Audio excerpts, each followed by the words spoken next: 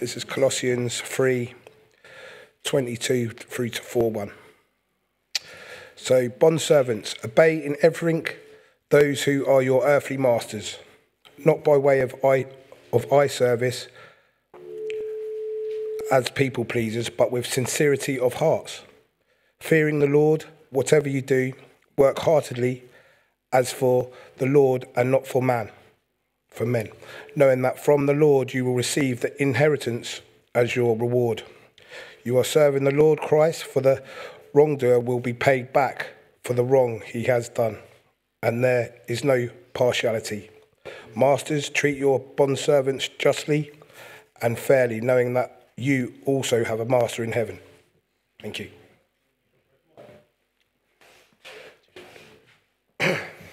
Okay, in Jesus Christ's name, Father, Son and the Holy Spirit, I pray for Mike for this service this morning. I just pray to God that you speak through Mike, Jesus Christ. I pray that you touch our hearts.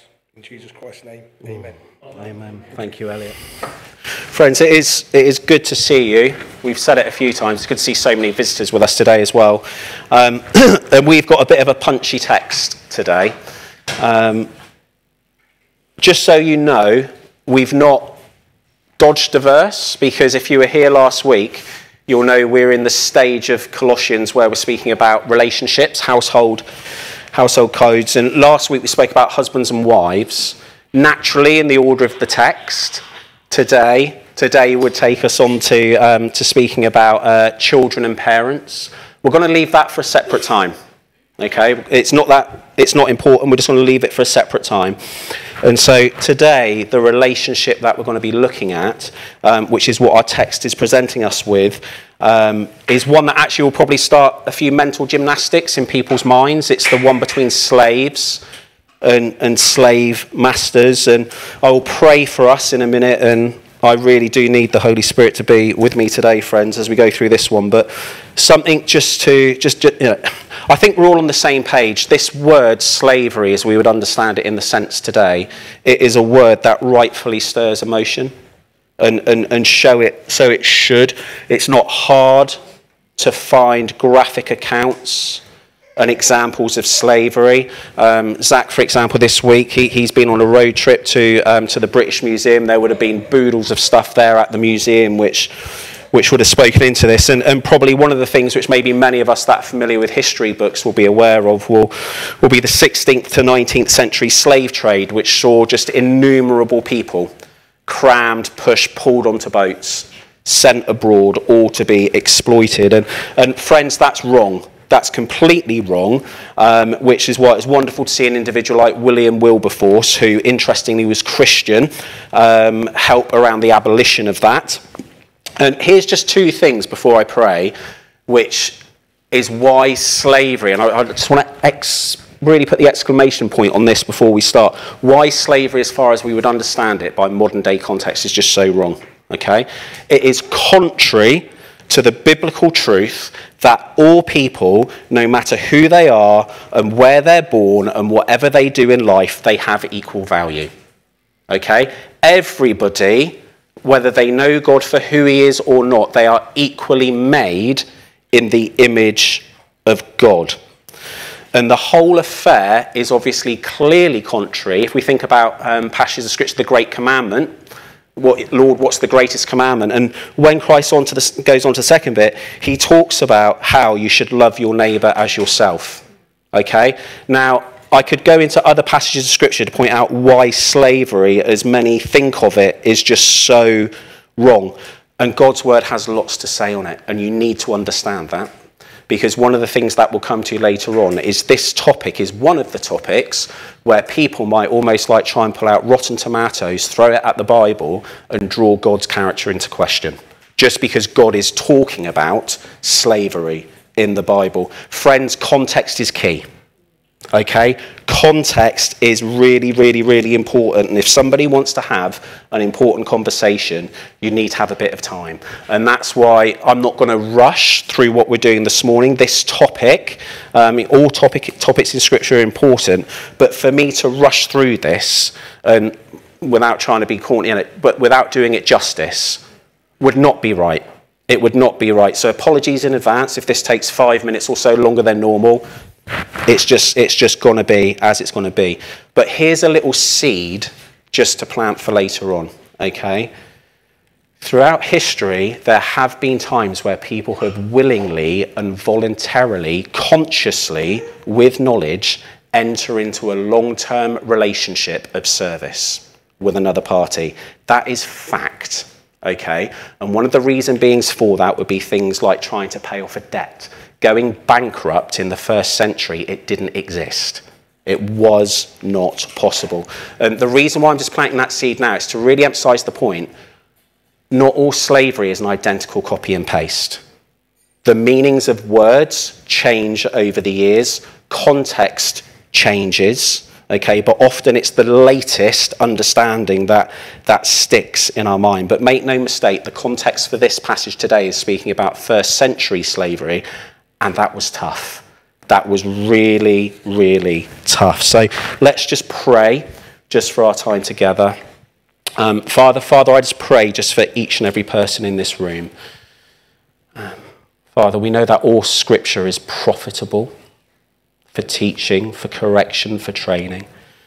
Father, I just pray for just a work of the Spirit just to let us see what we need to see inside this text, how we can apply it to our own lives, which might feel so distant. Father, let me emphasize what needs to be emphasized. But may people see the gospel. May people see Christ. And may people stand in faith and have trust in who you are. In Jesus' name we pray. Okay, so a little bit of an introduction before we get into our text, because that wasn't the intro. Background to slavery in the Roman Empire. Okay, went on hundreds and hundreds of years, but first century, let's speak into our context, by conservative estimate, and this is conservative. At the time Paul wrote Colossians, at least 20% of the people living in the Roman Empire were slaves. That's conservative. If you want to go to the other end, you could actually be talking 2/3. Many seem to meet in the middle on 50%. I've gone for conservative, just because that's what I can see the evidence on. But here's something that's not hard to see. Becoming a slave was not something that people had a lot of choice about. Okay, now I've said there are people who would willingly enter into such an arrangement, and hopefully they had a much better master than many did. But here's the background to slavery. Many found themselves either born into slavery through their parent being a current slave. Others were sold into slavery after being either kidnapped, or others are in the situation of slavery by being a conquest of war. So whichever way you look at those three entry routes, it's not enviable. And irrespective of those routes, there was an identical purpose upon slaves. Now, it might have played out differently in practice, and I'll speak into that in a moment, but fundamentally, slaves were there to perform their master's will. They were there to be constantly available. Also, that the master's life would probably fall into the following three categories. The master would either be more comfortable, the master could be more indulgent, or quite often wealthier. There were, for example, a lot of slaves who became slaves in mines, and that literally was a death sentence, pretty much. Not a lot came back from that at all. Now, the nitty-gritty, obviously, the mining would be an extreme that we had. There were those who did things like household chores. There were other slaves, if they had the skills, they would maybe perform administrative tasks for the family. What you need to understand about the Roman culture, the Romans, if you're a Roman citizen, work wasn't really something you did, it was something other people did on your behalf. Even the running of your household. And things could get quite dark around that. I'm not going to say anything more than just what I'm about to say, because you can work the details yourselves, but some slaves were even there just to meet their master's lusts, whatever those lusts were. Okay? So you can see you've got a whole mixture of things that are going on. By the time that Christ was born, the Roman Empire's strength and dominance, and this was largely, Ian spoke last week about the Greek influence, and the Greek influence is very much there. in the Roman Empire, but such was the might of Rome that the Roman Empire had even captured Jerusalem, Israel's key city. And at the top of the tree, fundamentally, from a ruling perspective, was Caesar. Okay? And being one of his people, a Roman citizen, was something that came with a degree of power. Okay? I've spoken a second ago about how Romans wouldn't work, they would get slaves to do it, but here's the power of being a Roman citizen, which has actually worked out in a good sense and a profitable sense, actually for the sharing of the gospel. Acts 22:28. When he was about to be flogged by a centurion, the Apostle Paul pointed out he was a Roman citizen by birth. He hadn't brought his citizenship. He was a Roman citizen by birth. And here's what happened. That single profession of who he was led to those who were about to interrogate him withdrawing immediately, and the whole tribune became afraid. Do you see the power of being a Roman citizen? What's my point in all of this? Rome ruled. And if you're a Roman citizen, you ruled. And in practice, that meant you often ruled pridefully over your slaves. And the more slaves you had, normally the greater the social status that you would have in your household. And this word slaves or bond servants, as we see here, which in the original Greek is doulos, it basically meant you were all in, guys. Okay? Do not confuse a slave with being a servant. Okay? Servants may be clocking at 9, they go home at 5. Slaves, they stay where they are in whatever condition the master has afforded to them. And as Ian said last week, slaves are simply the possession of their master. That was the mindset, like a piece of household furniture. We spoke about Aristotle last week, the Greek philosopher, and we said Greek has influenced the Roman Empire. Well, according to Aristotle, slaves were nothing more than human tools and part of the natural order of the household. Some people fundamentally, according to this, they're just born to be slaves. It is just the way it is. And don't get me wrong, there were ways that slaves could legitimately be free. This was something called manumission. But such was the life of a slave. Things like their opinions not mattering, being able to be sold from one party to the next. I mean, this is dehumanization. Now, if there's been times where maybe someone's spoken to you harshly in your life and you think, that's really not treated me with the value that I should have, friends, that was a fleeting season. Here, you're talking about slaves being dehumanized all over the place, okay? And that's why many tried to flee. Many did try to flee. And this brings me to a piece of evidence. I don't know, Zach, whether you did see it when you were on your trip this week. So in the British Museum, there is an artifact which dates back to the 4th century. Now, obviously, that's 3 centuries on from our context, but the context is the same. It's a 15-centimetre wide plate. It resembles a dog collar, okay? It went around a slave's neck, and this is what the inscription on it read. Forgive me if this pronunciation is awful. I will give it as it is written, and then I will speak it in the English. Ten me now fusia, e revocami ad dominium, ventinium in aria acalisti. In English, this is what it means. Hold me, lest I flee, and return me to my master, Vinicius, on the estate of Callistus. There was no getting away. That's a human dog collar. In the 1st centuries, many slaves, when they ran away and they were caught, they were branded on the head. Okay? Do you see, being treated as a piece of property? Now, I don't know about you, who would want to see anything like that existing today? No one. Do you see why I started the sermon as we did? Slavery by modern day is wrong. That's horrific. Okay?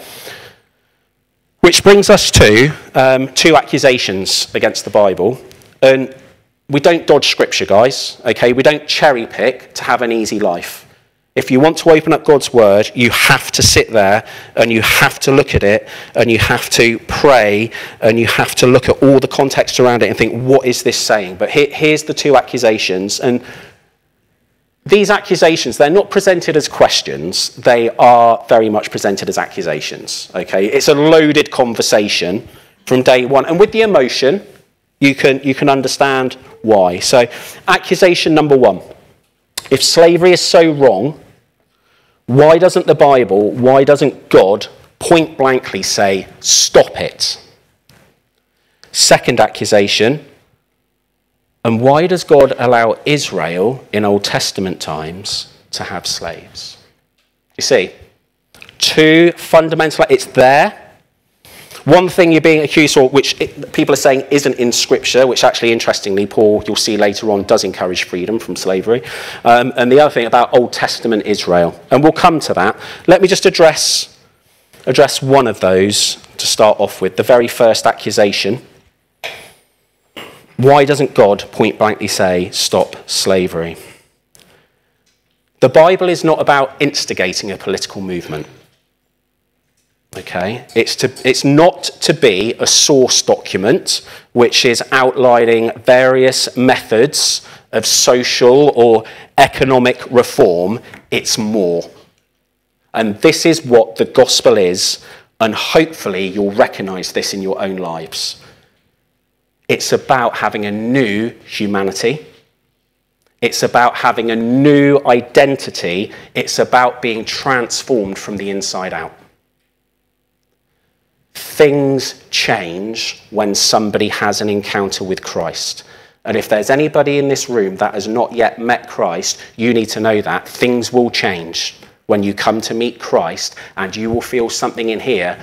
We sung it earlier on, our King, Christ is the King, and we'll come into that a little bit later. And all of this is through grace. It is a grace gift.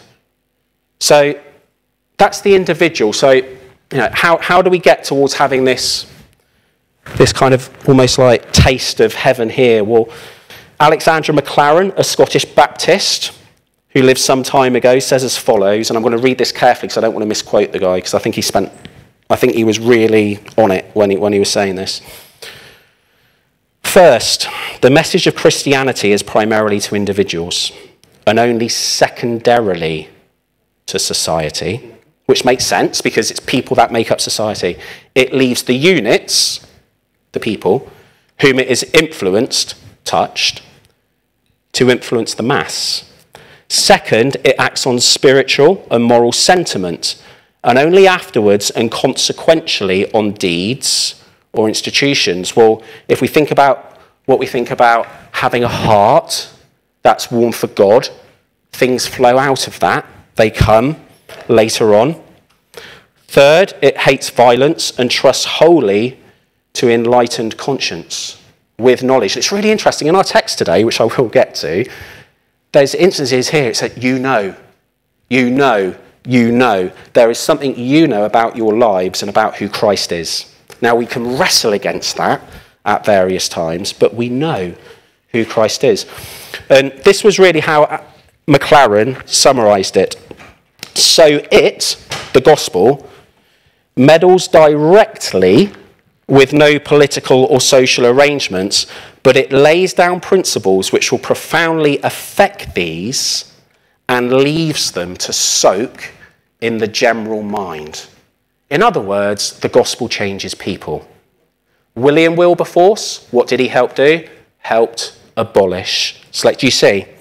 Here's the bottom line. If everybody alive in this world today knew Christ, any remaining slavery, and by estimation there's about 23 million slaves still in the world, you can include all sorts of slavery, sex trade, things like that, it would all end.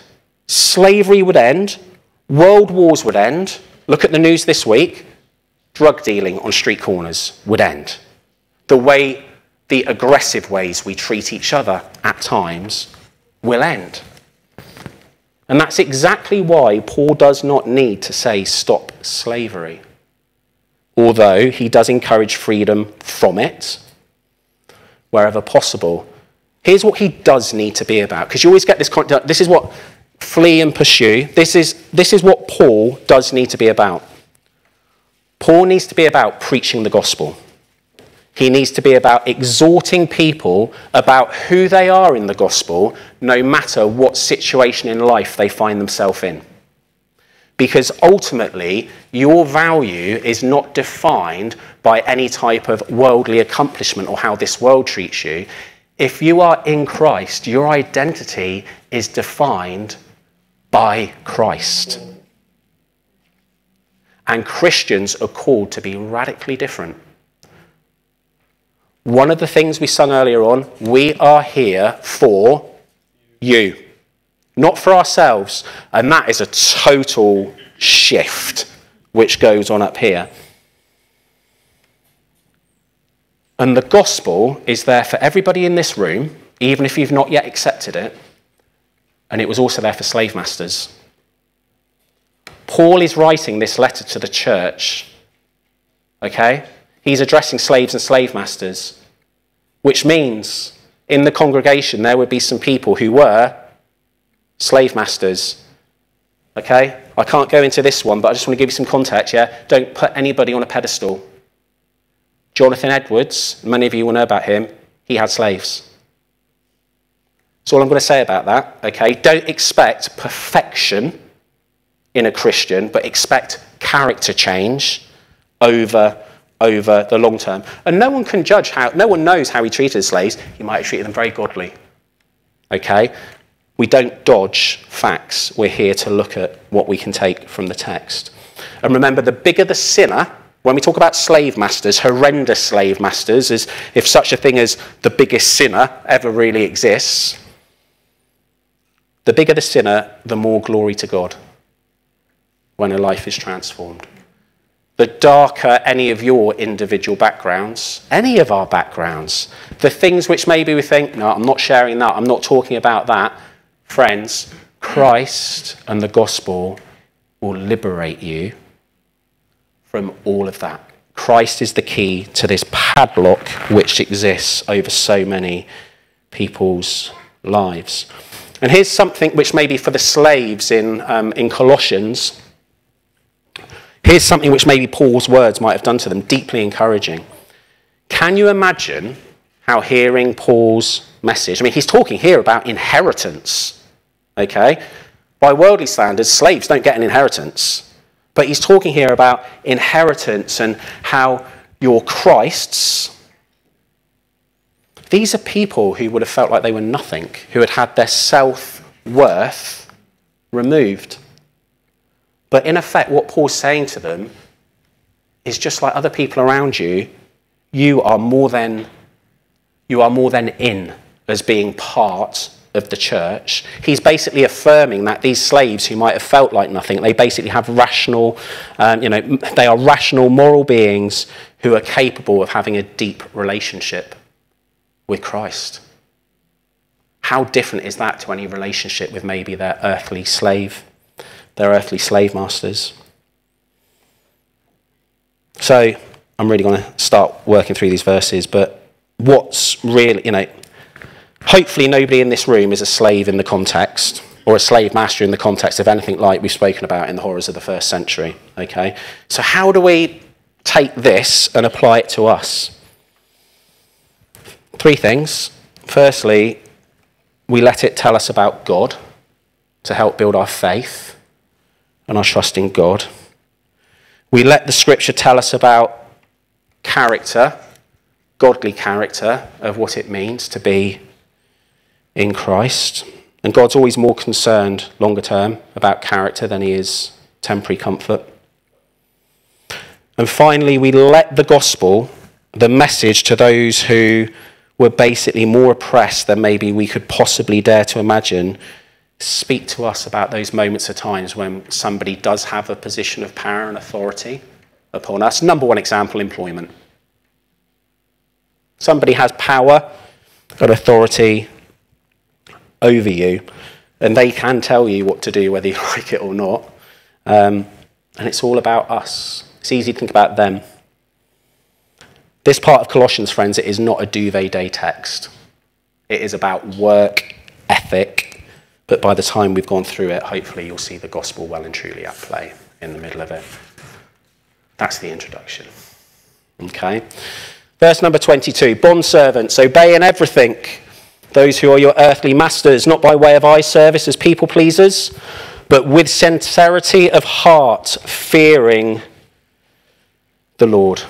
Just last week, as we heard about obedience, and when we think about parents and children, we would hear about obedience.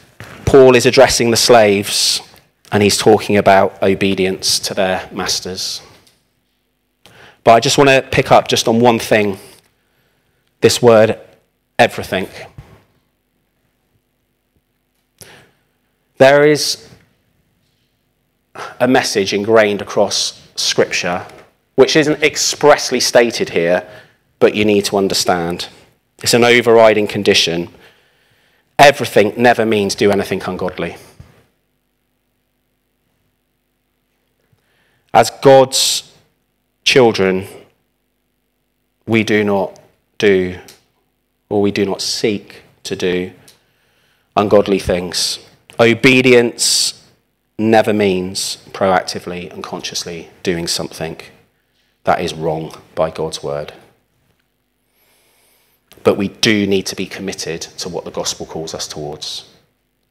And there is a pattern across the whole of the New Testament which speaks about work ethic. I'm not going to unpack every single verse, okay?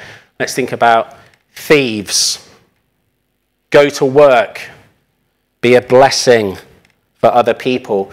Christians maybe who think the end times have already come, who are relying on the generosity of the Christians around them. You don't work, you don't eat. Do you see? Verses like this, work ethic, are there in the New Testament. It's also there in the Old Testament in Genesis. Man is given a job to do to look after creation. Yeah, probably not doing a great job on that one. We can all take our eyes off the task at hand sometimes, friend. 1 Corinthians 10:31. So whether you eat or drink or whatever you do, do all to the glory of God. It includes the workplace. The workplace is probably the single biggest place outside of our own home where we actually spend our time during the course of the week, which means it's the biggest place where we can be a witness for Christ. If God has saved you, you're a light. And that means something. It means your actions count, your decision-making counts, your motivations count, and God will weigh all things. We will come to that a little bit later. Fundamentally, we are here for you. An outworking of that is to give others a taste of who God is. And here's the danger of consciously pursuing ungodly action. Actually saying, I know what you've said, but no. It's potentially hardening to the new heart that God has put inside you. By grace, it's contrary to the leading of the Holy Spirit. There are times, I'm sure, in our lives, so I know I have, where we've maybe felt uncomfortable when we've said no and not done something when maybe we should have. But ungodliness, it has another cost beyond all of that. It has reputational cost. And ultimately, the reputation on the line is Christ's. We profess to be Christians. I'm here talking about the global church, not here, but we're part of the global church. We profess to be Christians. Do we look different to what's experienced in the world? By the way that we think, by the way we react. All Christians, no matter where they sit this morning in whatever church, we should all want two things. And there will be people, for example, still in places like India. Like we talk about household codes for here. India, the caste system, we've been there. Like people will say it doesn't exist. It does still exist in practice. You see it. You can talk to people. But we should all want two things if we're in Christ. We should want our will and our mindset to be aligned to what God wants for our lives. And we should want our actions to show he matters more than anything this world can throw at you. Mark 8:36, for what shall it profit a man if he shall gain the whole world and lose his own soul? Our treasure is Christ. An earthly master, as Paul calls slave masters here, always has the right to issue orders, But make no mistake, nobody who is breathing on this planet, their authority does not trump God. Not even Caesars in the first century. But here's the flip side of the coin, which is kind of rubs against that maybe like entitlement culture, which seems to have spread a bit in recent decades. Friends, even if you're not given your perfect job to do, and you feel there's bits of it which it's just not me, if it's godly work, your employer can expect productivity from you. You are to approach, as our text says, your work with sincerity and heartfeltedly. This is all, please, if we've got a long-term illness, I'm not talking about that, okay? When I'm talking about work ethic, we have to accept, okay, not everything is as it should be, but no child of God from an attitude perspective should be content with brushing things under the carpet. We approach our tasks like Christ approached his mission, his ministry in this world. Not for 1 minute. There were times when he had to go to the Father for strengthening, but not for 1 minute did he lose sight of what he was there to do. And Paul speaks here about eye pleasers, people pleasers. I felt convicted as I was prepping for this today. I know there's been times where I've started tapping the keyboard just as like the boss walks around the back and just thinking, well, you know, it's not about trying to big our ego up, guys. We've got an identity in Christ which surpasses everything. And this sincerity that our text talks about, performing tasks laid before us, sincerity, in reality, what it means here is single-mindedness for one single purpose, for the love of God, for the glorification of God. Not that we can make him any more glorious, but we're making him known by our actions. Have any of you ever, for example, in any walk, could be sports, whatever, but have you ever looked at somebody and just thought, how can they do that?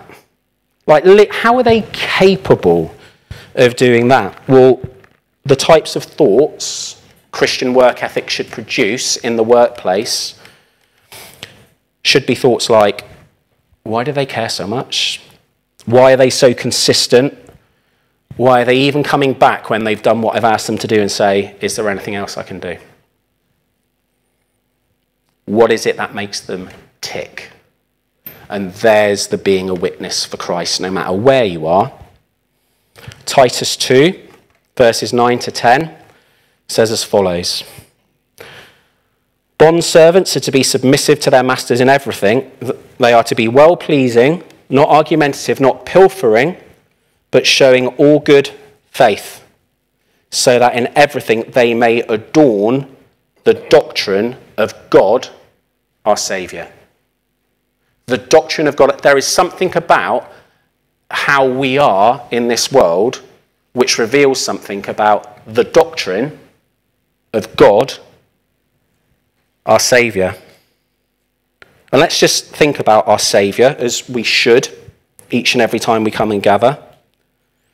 John 17, verse 4, when addressing the Father and before going to the cross for all of our benefit. Christ says as follows, I glorified you on earth, having accomplished the work that you gave me to do.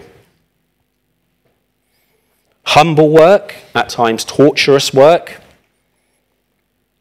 but also that believers in him could finally look forward to something spectacular. That which is truly life.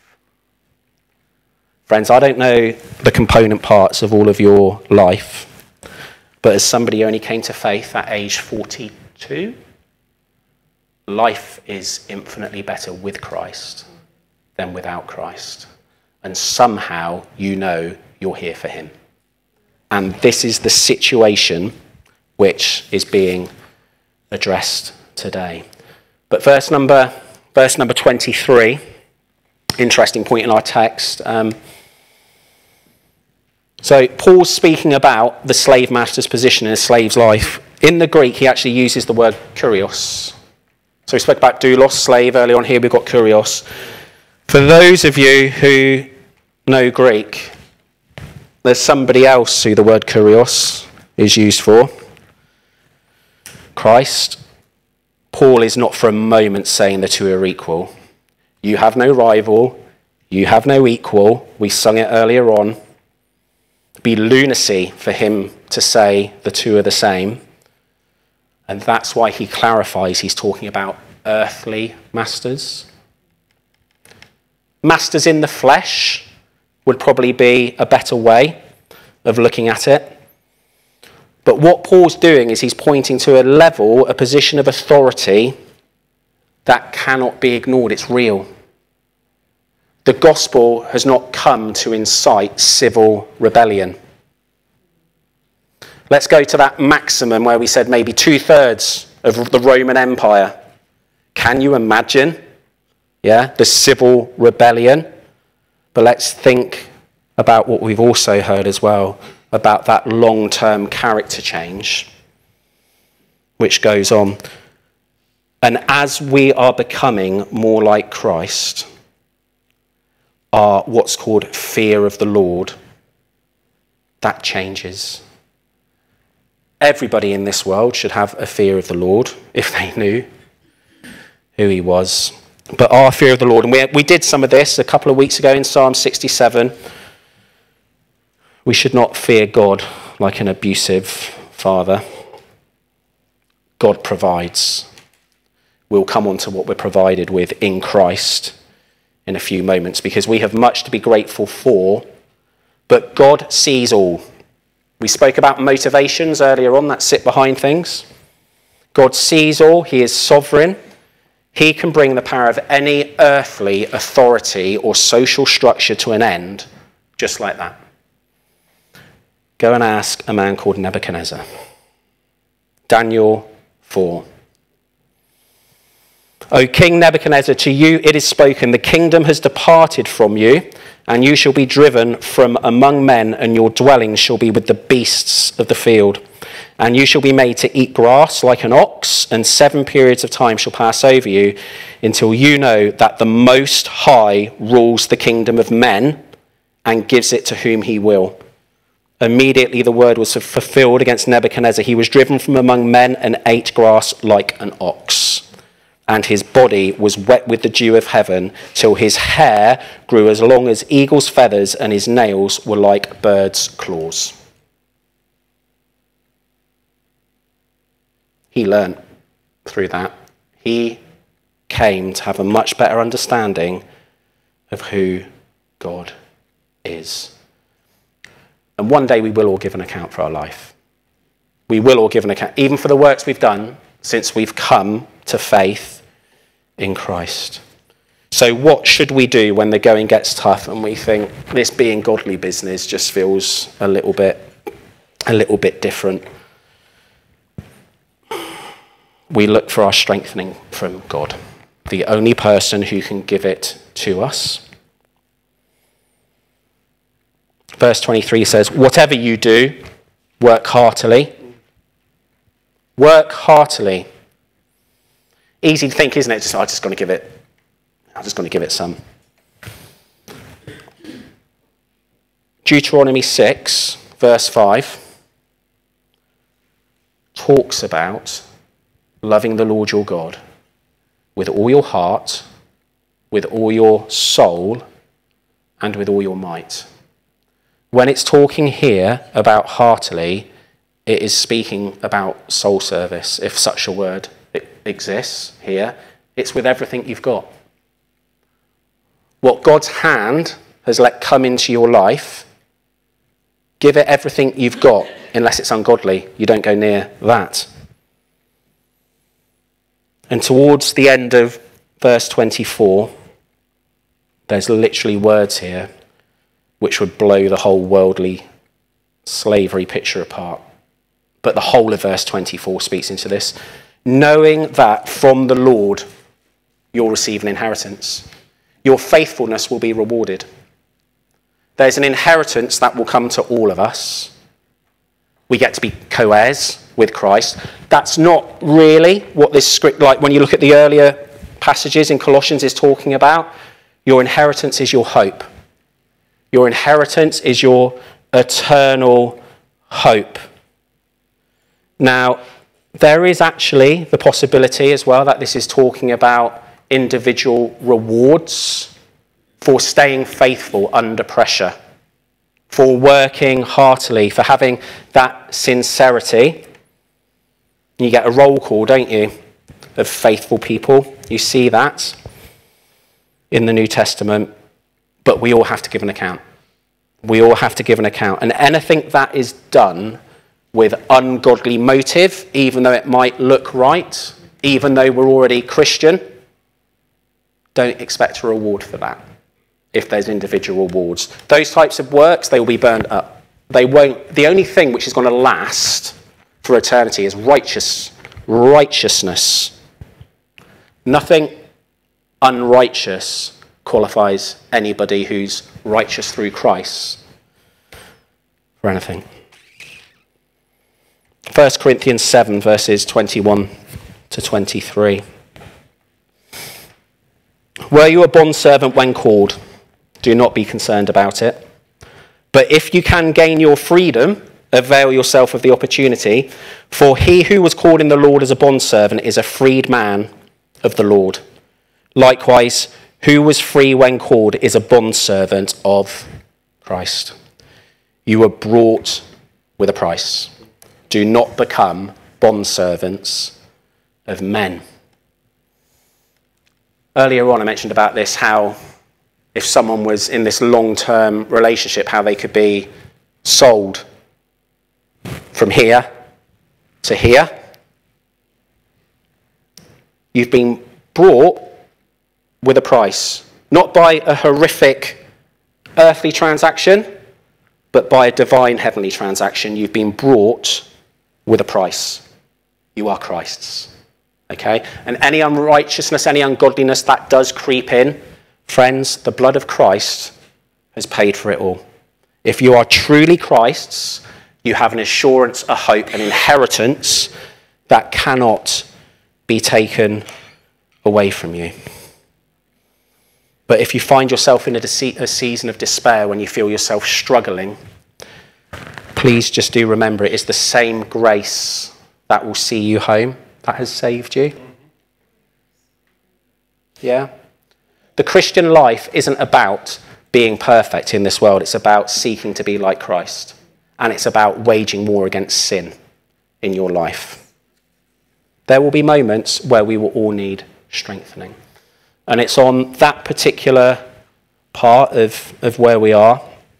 I just want to talk about something which might shock a number of people, because it's easy to sit here and thinking, yeah, slavery, that doesn't exist today.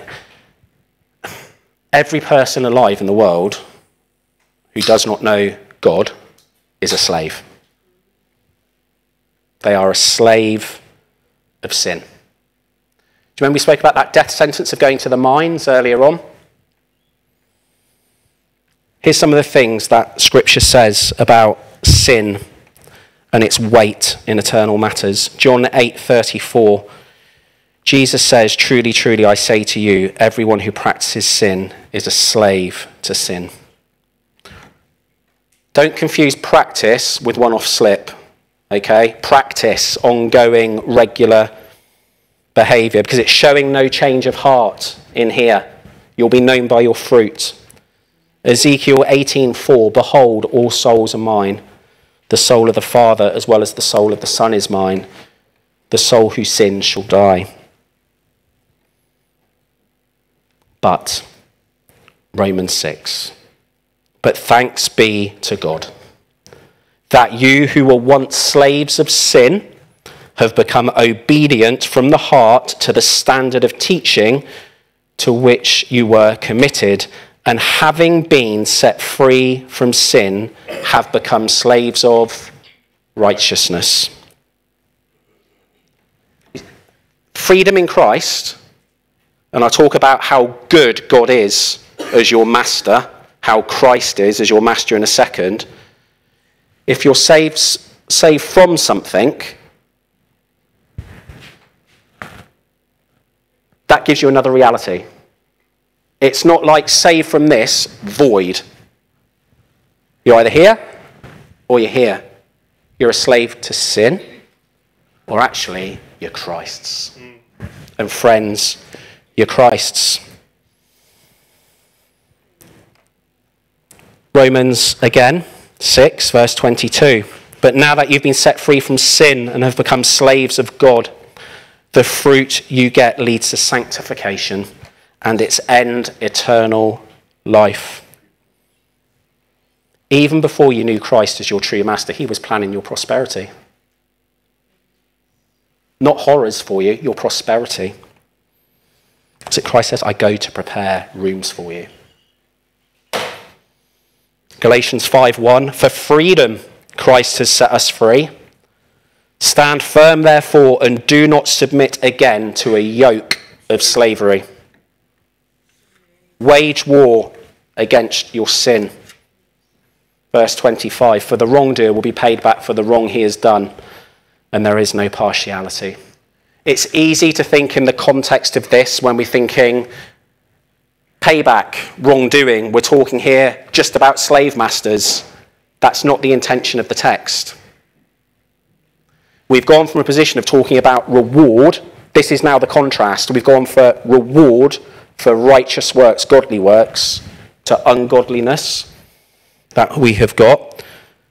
We've already said, when it comes to matters eternal, the works that are done with an ungodly motivation, they do not count. They will not qualify for a reward, okay? But whilst you're here in this world, do remember the Lord disciplines those he loves. Hebrews 12:6. God is not uninterested in your life, but he loves you. He disciplines those he loves. Masters, treat your bondservants justly and fairly, knowing that you also have a master in heaven. This is a reality. This is punching home. Knowing, same way you know, slave masters, knowing you have a master in heaven. This is an all-out attack on the head of the Roman household being sovereign. There is only one sovereign who exists, and it's God. Everybody else is subordinate to him. Earthly rulers, subordinate. Awful bosses, subordinate. You could go on with that list. For those of you who were here last week, Ian drew something on a whiteboard. Who was at the top of the list on the whiteboard? Different people or beings were drawn on that board. What was the order? Can you remember? God, man, woman, underneath, creation. If God is in the right position in your life, this will start making more sense when you read it. If you are seeking the work of God in your life, the message of this, you will actually think, hang on a minute, I kind of can see what is going on here. Now, I want to talk a little bit about God's character. Because we know here, justly and fairly, we know that about God, right? He's just, he's fair, he's perfect in righteousness, and the good news is he never changes. Here's the picture of slavery in the Old Testament in Israel. Remember I said 2 accusations earlier on? Let's see what this tells us about the character of God. Because it was different. And just so you know, slavery existed before the 10 Commandments were given. Okay? God doesn't speak normally to say, this is all going really well, guys. Keep on doing this. God speaks when things are going wrong in the world, and he speaks for the attention of man to listen. If anybody in Israel dared to take a slave who had been kidnapped, it was capital punishment. The slave master could be killed. Slaves were also allowed to take, whilst in captivity, if you want to look at that, they are allowed to take a wife. They are allowed to have a family. They are allowed not to be sold to foreigners. They had the right to be adopted into the family by marriage. They had the right to food and clothing. An Israel slave master, the picture's meant to be very different. It's a picture of provision. Providing in godly ways. Now, I'm not going to say they were all perfect, okay? God has to do that work in people's hand, or in people's lives rather. And Israel masters could take Israel slaves captive. It was discouraged. It was discouraged, okay? That wasn't the norm. You have this picture here of you're free. God's people are free. You're not being taken in slavery. But there was something called indentured servitude, okay? And what that meant was that if somebody's life really got into a pickle, they could go to one of their equal tribe and say, I really need your help. Leviticus 25, verse number 39 and 40. If your brother becomes poor beside you and sells himself to you, you shall not make him serve as a slave. He shall be with you as a hired worker and a sojourner. There was also the right to be released after 6 years of service. And when it came to release, Deuteronomy 15, verses 13 and 14 says as follows, and when you let him go free from you, you shall not let him go empty-handed. You shall furnish him liberally out of your flock, out of your threshing floor, and out of your winepress, as the Lord your God has blessed you, you shall give to him. That's a bit more than having a rubbish state pension when you come out of service, guys, isn't it? You're called to bless those who even come to you and ask for your help. It's always about heart. Hopefully you can see the difference there between what God was calling his people to versus those horrors in the first century. But all mankind, we all need God's help to be anything like Christ. Look at the 10 Commandments. No killing, no stealing, no lying, no other gods, no other sovereign master. Christ and Christ alone. Towards the back of the Bible, and we're pushing into our close here. You see one of Paul's other letters, the letter to Philemon.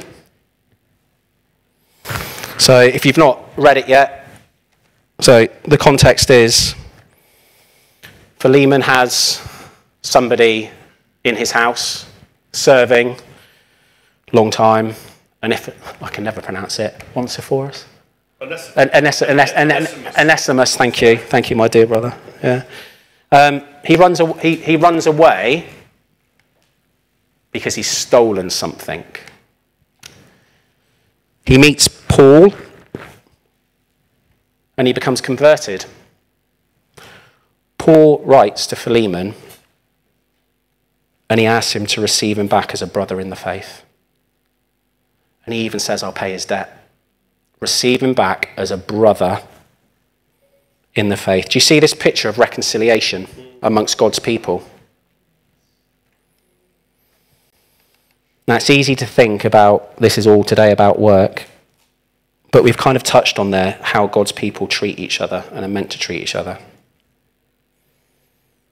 How do you value those sat around you, your brothers and sisters in Christ? In an hour of need, will you be there for them?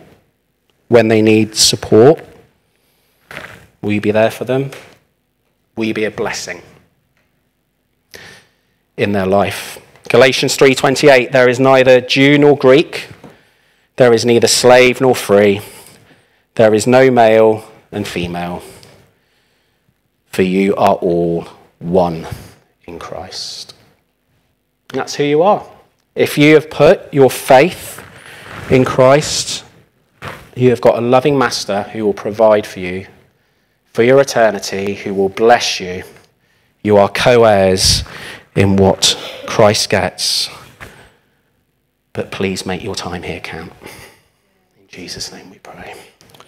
Father, I just lift up these dear brothers and sisters here. I thank you for their patience as this probably went on longer than initially envisaged. Father, I just pray somehow the message of the gospel has got home inside of that.